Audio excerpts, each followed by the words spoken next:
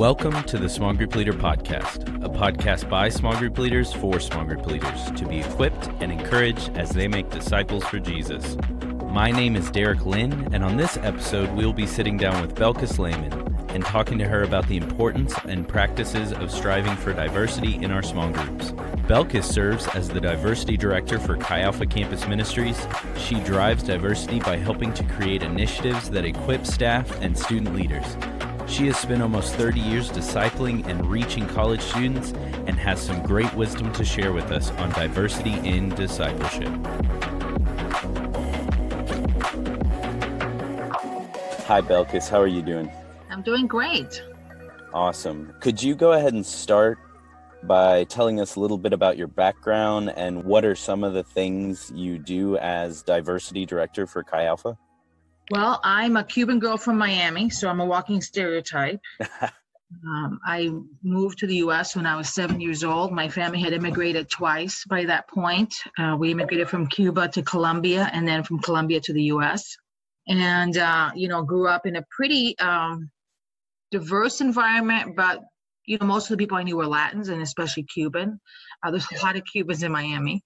And, went to school there, went to college in Miami, and then moved to Michigan when I was 22 to do an internship. Spent 15 years in Michigan, 9 years in Indiana, and 1 year back in Florida. And then I've been living in North Carolina for the last 4 years.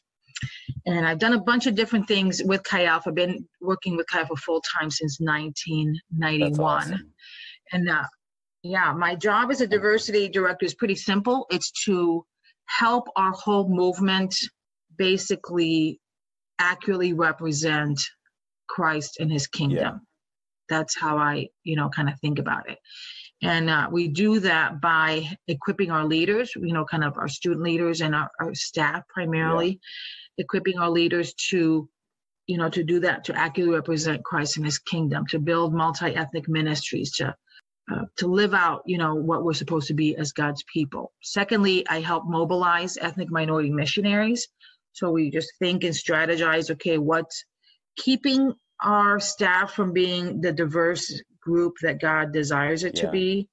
And then how can we, problem solve those things and increase the diversity among our staff? And then thirdly, our third kind of priority is in Chi Alpha Diversity is to be a catalyst to help reach more HBCUs. Okay. So these are historically Black colleges and universities. Yeah. And we just want Chi Alpha to be on every single one of them, and other minority serving institutions. We haven't really delved into that, but that's in our future. Got you. So I wanted to kind of first look at what is your definition or framework for kingdom diversity? Okay, well, that's a big question. So I'm going to answer it as succinctly as I can, but it's a very important, it's the most important thing is if you have the right framework, if you have the right context, as a believer, then everything else will make sense. And if you don't, you can have all the right parts, but if you don't have it in the right context, it doesn't bring life. That's been my observation.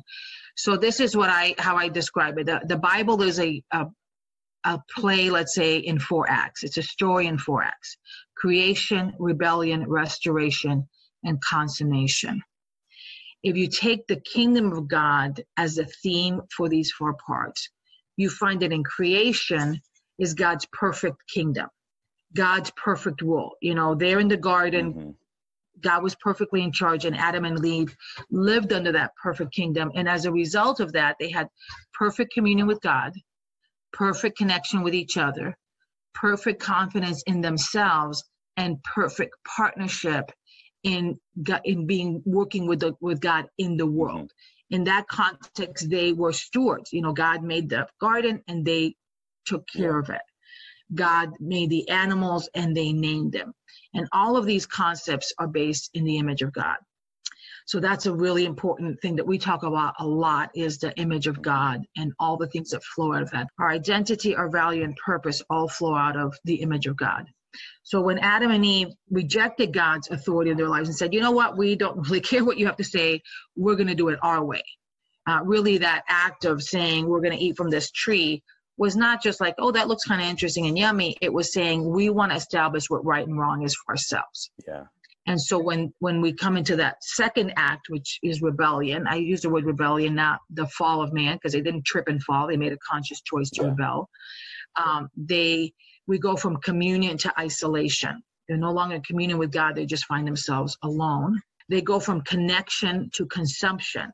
We went from human beings, that relationship, we were created to be in connection with each other, to looking at each other as consumer items. I consume people for my own benefit, either for profit, for sexual pleasure, for emotional security, but people are there as something for me. I consume them, I take them in.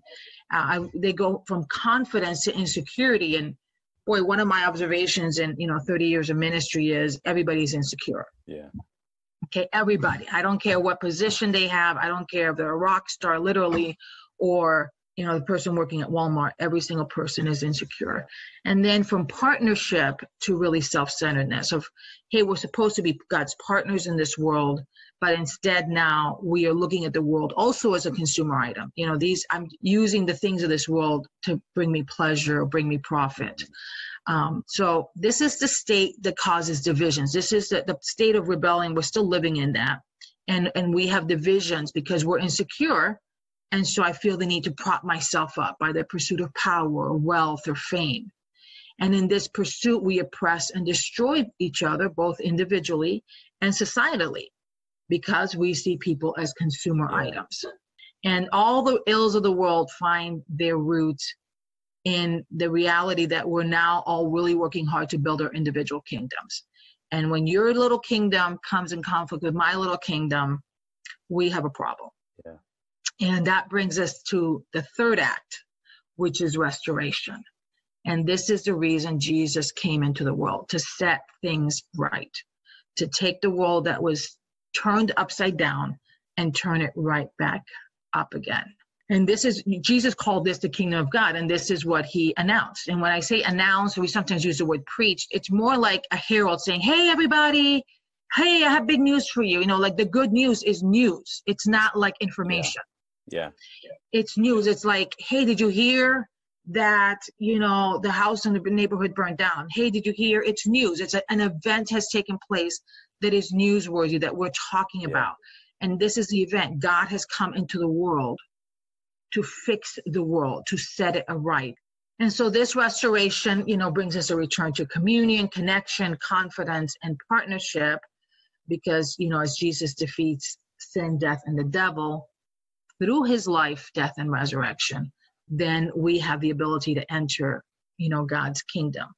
And then that brings us to the fourth act, which is consummation. We're talking about the consummation of God's kingdom, the New Jerusalem coming down from heaven, and, God, righting all wrongs. There shall be no more tears. This is all the stuff that it talks about in John's Revelation, that he sees and says, wow, this is what it's going to look like at the very end, when God, his kingdom completely consumes the kingdoms of this world. So today we live in two kingdoms. God's kingdom is here, but the kingdom of darkness, and they live right next to each other.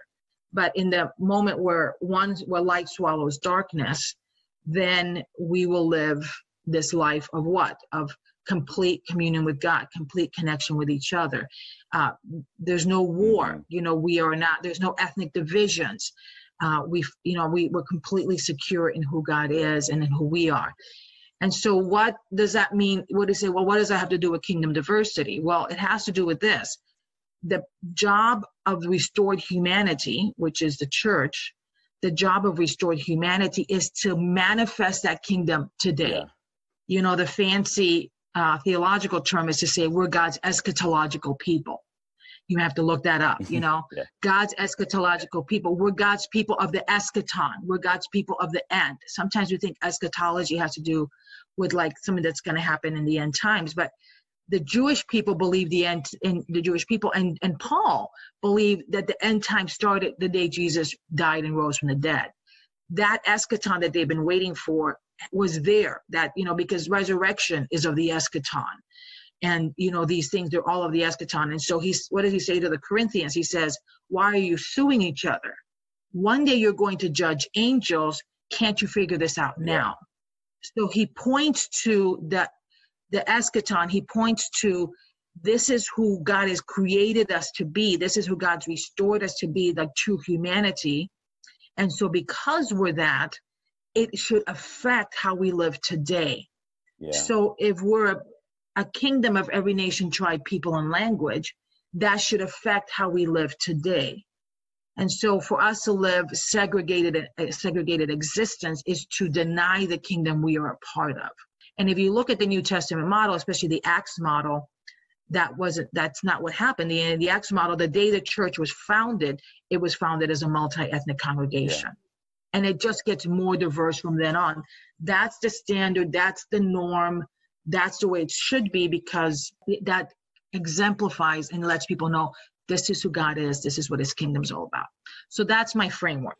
That's the reason we exist. We exist to manifest God's image through our lives, individually and corporately. Yeah, that's awesome. So what are some of the barriers to diversity that we face at the small group level? So I'd like to point us back up to those 4 things I talked about that are the results of rebellion: isolation, insecurity, consumption, and self-centeredness. Yeah. Our self-centeredness can make our small group about us. We can, our motivations can be some kind of performance, like, oh, I really want to have a good small group. I really want it to be successful. I want to have a lot of people here. I want to show my director or my research group leader, whoever it is, or my other small group members that I'm a successful small group leader. And so what do? We go after what's easy. And the easiest thing is for us to reach people just like us. We have to die to that. We have to die to that desire for human success and making it about us. Our small group should not be about us, obviously. Our insecurity can keep us from pursuing those the Father loves because we feel incapable of connecting with them. Fear is a great barrier in cross-cultural relationships. We just feel like, wow, I don't feel competent in this, and so let me not do it. Yeah. And I think, on the whole consumer consumption line, it's very easy to look at people as projects. And I think especially sometimes when we think about, okay, I'm going to go after this cross-cultural relationships, we can sometimes approach it as this person is a project. And we have to go back to that image of God and remember that this person, no matter if they're a total mess. I mean, they're an addict, they're living in incredible, sin. It doesn't matter. This person is God's sacred creation. Yeah. I mentioned that one time. Let me diverge here a little bit because I talk a lot about how everyone is sacred. And I had a student come up to me and say, how is that? How is that? Why? How can you say that? Because some people are living sinful lives. They're not holy. And I said, we define holiness as behavior. And I think our holiness can be exemplified by our behavior. Yeah. But our sacredness has to do with who we are and what we were meant for, and not the things we do. Yeah. As we discover that we are sacred beings, then we start living differently. But if we just change our behavior, that's called moralism, not Christianity. Yeah. And so we are to approach every person, and this is why racism is a sin, because it transgresses the value that God places on people. Yeah. So I think if we just grab a hold of that one biblical truth of, wow, this person sitting next to me, that person over there, this person who's living a lifestyle that I completely disagree with them, they're so beautiful, sacred, and special to the Father. And we let that brokenness take a hold of our heart, then we're going to avoid that pitfall of looking at this person as a project. Yeah. And then I think lastly, we have to seek the Lord. We have to find his heart and his help. I call it empowerment. God empowers us to do his work. And if we're not in communion with the Father and really, refreshing that life and living that life of communion and seeking him, then, we're not going to have neither the desire nor the ability to, go after those people, whatever they look like, to be honest with you. Yeah. We're not going to have that because we need, this is God's work. We can't do it on our own. Yeah, man, that's good. So what advice or practical action steps would you give to a small group leader who is really wanting to start reaching out across all cultures and races? Well, I would say good for you. Number one, I would totally celebrate that. And I think, for those who are listening to this, maybe some campus pastors who are listening to this, I think celebration is such a powerful tool. So when we talk about, when we stand up and say, hey, so-and-so small group is doing great, what are we celebrating about that small group? And if we're celebrating a lot of homogeneous small groups, we are saying to our whole ministry, that's what a good small group looks like. And so if we really have the value of our small groups need to look like God's kingdom and the family of God, then we should start celebrating the groups that are doing that in a very public way. Anyway, that's just a little, thing about how to change culture is celebration. Okay, but for this small group leader, I would say, number one, you need to learn. We're in a climate where ignorance is no longer an option. And there's a lot of resources out there. We're putting out a lot of resources on chialpha.com. You can go to the chialpha.com website and look under resources. We have a website, Chi Alpha Diversity does. It's called drivingdiversity.org. And you need to become a student of stuff. Because if somebody goes to your small group and talks about George Floyd and why they're upset and you don't understand, you're not prepared to build a relationship with that person. It's, we're talking about cross-cultural relationships. That means I need to understand what's important. If you want to build a relationship with me as a Cuban gal, and you've never heard of Fidel Castro or what he did to our country or how many of us feel about it, it's going to make me feel like, wow, you're not taking this very seriously. Yeah. You don't really care about me. There are things that affect my life. And so you have to, if it's really affected my life in a deep way, it's why we left our country and moved to 2 different countries, then, find out about it so that, it makes me feel valuable. And so you have to learn about this person's culture, whether they're a student from China or there's, an African-American student, an Asian American. Asian Americans are not the same as Asian international students. So taking the time to learn. There's a ton of information out there on the web. Some of it's good, some of it's horrible. But even the horrible one will still give you, some, frame of reference. So be a student. Don't freak yourself out on the learning like, until I'm like a PhD in this person's culture, I can't actually build a relationship with them. Put a little effort in there so that it shows a value. But, also as you build relationship with people, you're going to learn a lot just from, being with them. The second thing is just to pray. Prayer is the way we partner with God. It's the core way we partner with God. How can I say that? Well, it says now that Jesus' primary ministry is intercession. It says, he's ever making intercession today. So if our vocation is to be God's partners and to be his image bearers, then we cannot partner with him without praying. And pray for what you want. If you want a diverse small group, pray for it. Say, Father, bring these people to me. Show me where they're at. Show me how I can meet them. What's wrong in my heart that's going to be a hindrance? Show that. Here's my thing. I have been in a lot of small groups. I've been in a lot of Chi Alpha groups. And I see people are pretty open about talking about things. They say, I had a problem with pornography. I had a problem with lesbianism. I had a problem, any things that they've gone through, any struggles they've gone through in their lives. But if you bring up the R word, racism, nobody's ever had a problem with that. It's like, really? Like you've never found prejudice in your own heart or bias or anything? Gosh, that happens to me all the time. I find myself all the time in situations where something comes out of my heart and I'm like, oh, dang, that's ugly. And I have to repent in that moment and ask the Lord to change my heart, whether it's being on a campus late at night and seeing a Black man walking across and feeling fearful. And then having to have the conversation with myself, this is just some student walking to his dorm. And, I'm not in any danger here, and going out of my way to say hello to him. So I have to have that conversation with myself. And I wish I could tell you, I did that 10 years ago and I've never had a problem since. Okay. We're socialized. We're taught by our society to feel certain ways about things. So I think we have to pray things out of our hearts. And if we're not honest about it, it's still going to be there. So, learn, pray. And then the last thing I would just say is go. Crossing cultures involves action, and, there's a whole, we welcome everyone attitude, which is great. But welcoming people isn't going to change your small group. It's not like, I won't turn a person away if they come here. Well, they're not coming. go, you have to cross culture. You have to go from where you're at to where they're at.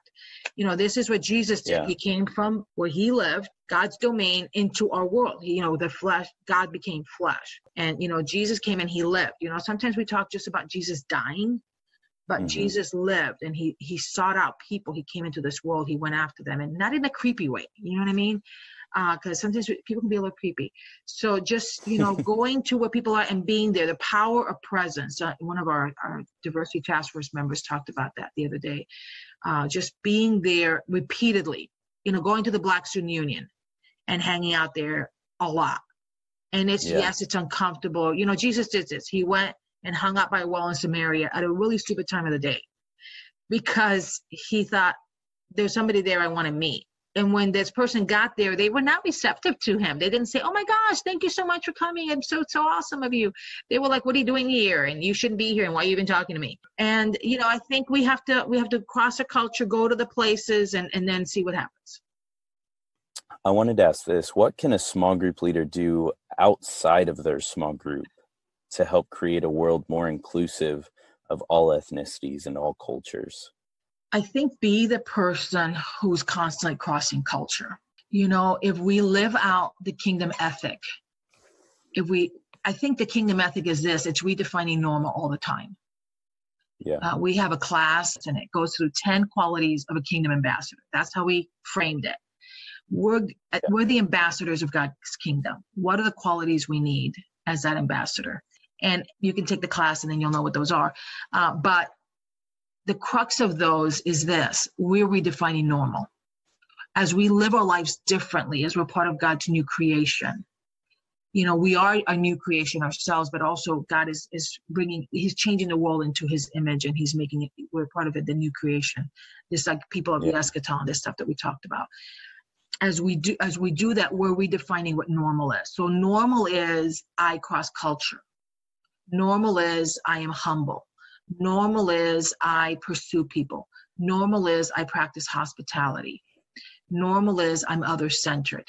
So if you go to class, sit by the person who looks differently than you. Be the first person to talk to them. Be the first person to say, "Hey, you want to be in my study group?"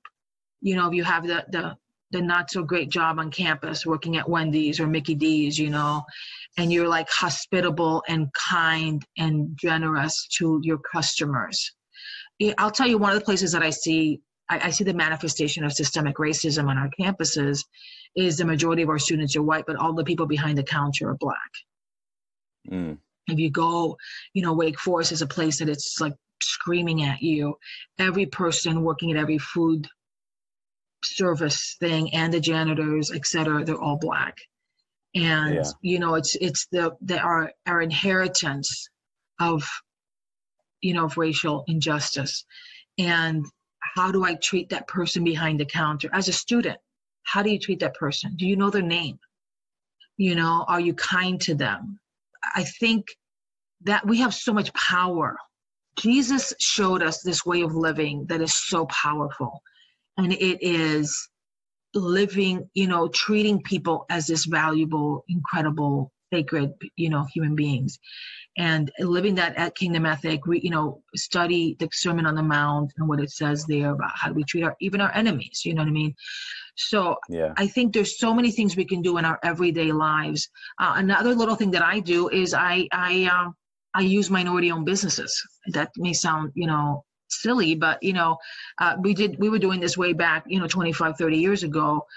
Just saying, hey, there's 2 Christian bookstores in town. One of them is a Black-owned store. The other one is a white-owned store. We just shopped at the Black-owned store.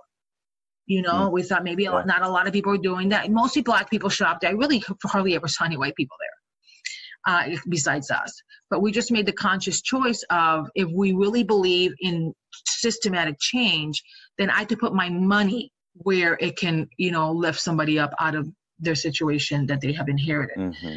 So I think you can create a world that, may not be dramatically different, but you can make your change. And I think the other thing I would say is be a bridge builder. If you're listening to this podcast and you're like, man, I'm like 100% with you, Belkis, then 2 things I would say. One is be an advocate.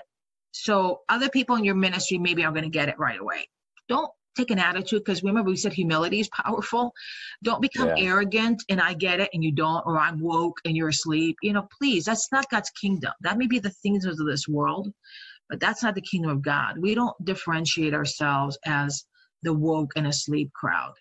If we see our brother in error, we take their hand and try to pull them out. We don't yell at them, cancel them, or tell them they're an idiot. Okay, so so one is we love people into truth. We can be an advocate for things like within your ministry, within your where you have your sphere of influence of saying, hey, let's make these changes, let's do these things so that we can be a more welcoming environment, and that we're also going out. And then being a bridge builder. If you're feeling like, man, I'm really comfortable in these cross-cultural spaces, well, don't just live there yourself and say, I'm the person who has all the Chinese friends. I think sometimes we can identify ourselves as like, I'm the cool guy with all the Chinese friends. Well, are you helping other people make Chinese friends? I'm like the black guy who's got all the Latin friends, while you're helping other people make Latin friends. So don't just live there and kind of like feel great about yourself. Help other people to do that as well. Yeah, that makes sense. So what are some resources that would be good to recommend for someone looking to learn more about this? Okay, so the number one resource is you need to read your Bible. Okay? Yeah. Everywhere I go, I ask this question: how many of you read through the Bible? And I would say in every Chi Alpha group I've ever asked that question, only a handful of hands go up, like 2 or 3, not even 10% or 5%. We're talking a very small percentage. So you cannot be an ambassador of God's kingdom if you don't even know what that's all about. It's my minimum that every believer should read through the Bible every year. It is not weird. It's not weird. It's not like crazy super spiritual people do that. That's really just a pretty simple thing to do. And there's 1,000 Bible apps out there to help you. So I would say be a student of God's word. Read through it every year. The first 5 times you're gonna be like, I don't know what this is talking about. But 6, 7, 8, 9, you start really making a lot of sense. People will be like, that's crazy. But you know what? You have to get familiar with it to get better. So I would say number one, you need to be a student of God's word, and obviously a person of prayer. Those two things are, you want God's heart and God's help, you have to do it that way. Then on the side of like other resources, there's a lot of resources that we're putting right now because it's all very in our minds on chialpha.com. Resources are constantly being added, so go there, go through the resources. Take our class. That you can find that on that resource page. It's called Kingdom Diversity, and becoming an ambassador of the upside down kingdom. It's teaching you to look at the world differently and live your life differently. And if you do that, you'll get different results. And then also we have a website, Chi Alpha Diversity. You can say I have a website. It's called drivingdiversity.org. There's lots of blogs there. There's other information. There's a resource page there as well. And, we put blogs on a regular basis. And it just kind of keep you updated on, what's going on. Awesome. So when you look 5, 10, 50 years into the future, what do you hope to see both in small groups and the kingdom of God when it comes to diversity? Okay, let me frame it this way, because I think it's important. Jesus told this parable of the wheat and the tares, and he said that they both grow together. We're living in a time of 2 kingdoms. There's the kingdom of darkness and the kingdom of light. They both live side by side. Until Jesus puts his feet on this earth, the kingdom of darkness is not going to be annihilated. That means that ills in our society, evil in human hearts, those things are not just going to disappear. Sometimes when I speak, somebody says, well, don't you think things are just going to get better? They're kind of futurists. There's people that the traditionalists, they think, if we look back, the world was better. Yes, if it was, the world 50 years ago was better if you were, a white middle class person, but not really for anybody else. Yeah. So the traditionalist crowd, wants it to be like it used to be because, it was better. The futurist crowd thinks if we just keep living, things will get better. Well, it doesn't really do that. The better that we have now, people fought and died for. Okay. Yeah. It didn't just happen because the time passed, because the calendar passed, So I think my goal in life is to see the people of God live like it. If God's people actually live like God's people, really act like God's people, it actually can transform our society. It has happened before. But we can't make our goal to transform society because we probably will accomplish nothing. We have to, number one, be authentic to who we're supposed to be. I think that's the most thing. So what I would like to see in 50 years is that in the churches all around the world, wherever that is pertinent and applicable, that diversity, kingdom diversity, is the norm. And when I say kingdom diversity, I don't mean just that there's diversity in the congregation, or even just diversity in the congregation and the leadership, but that there's, that the experience is one of family where our cultures are all being experienced, and the strength of our cultures as far as who God is. We all bring different things to the table culturally that are God aspects. You know what I mean? Like who God is found in all of who we are, not in just one person. Yeah. And then, so I think if we're doing that and then we're, working in justice in a just manner, that's important. Because, now justice is on a lot of people's minds, but I think it's not on very many people's minds to do it in a just way. So not being vengeful, not being vindictive, but really living out that kingdom ethic of, yes, this person's in error, but I'm bringing light to them, not fire, and you know what? There's evil people and they do evil things, and that's why God's kingdom is going to judge and take care of them. That's not my job to do that. At this moment in time, our job is to be ambassadors, and God will take care of those things himself. So we can leave vengeance to the Lord, and we can focus on being, ambassadors of redemption. But I mean, I think if we choose to, it'll be better. And if we choose to keep doing things the way we've done, then it'll just be about the same. It's not going to get better just because time passes. I want to make that point, because sometimes people have that perspective. It's just going to keep getting better. 80% of churches in this country are homogeneous, or I think it's like 85% of churches in this country are homogeneous. And the multi-ethnic ones, that just means 20% of the congregation or more is of a different ethnic group. So for the most part, our churches are completely homogeneous and segregated. So we have a long way to go before we feel really like we can pat ourselves on the back and say we're done now.